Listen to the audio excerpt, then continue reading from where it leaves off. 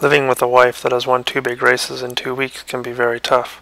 Every night before bed she heckles me. Let this be a reminder to you all that this organization will not tolerate failure. With that in mind, I gave it a good go at Oceanside.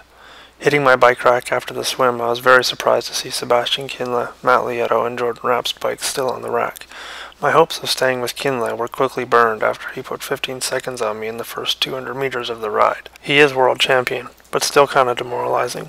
With visions of tonight's wife talk, I was like, I'm still alive, only I'm very badly burned. A little ways into the ride, I saw Ben Hoffman standing on the side of the road.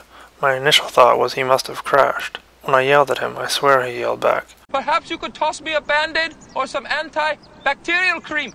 It wasn't until mile 35 where I started to feel quite good on the bike, bringing back a few of the speedy swimmers. Soon enough, Hector Guerra, an ex-drugged-up pro cyclist, came absolutely flying past me. He was like, "You think the bicycle is your ally? You merely adopted the bike. I was born with it, molded by it." Getting off the bike, I was in a lonely place, a little unmotivated to really suffer to the extreme on the run, but I still ran fairly hard and managed to catch a few stragglers, coming away with an 8th place. I asked Paulo for a hug regardless. Could I have a hug? No. Give me a hug. No way. Come here. I'm not coming over there. Let's go. Forget it.